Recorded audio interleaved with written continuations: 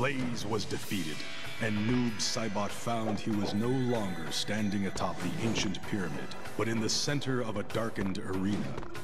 From the shadows, a figure slowly emerged. It was Sub-Zero, the warrior Noob had been before being slain by Scorpion. Sub-Zero had come to regain control of their divided soul. The two clashed, but neither could best the other. In the end, what emerged was a being that was neither Noob Saibot nor Sub-Zero, but something new.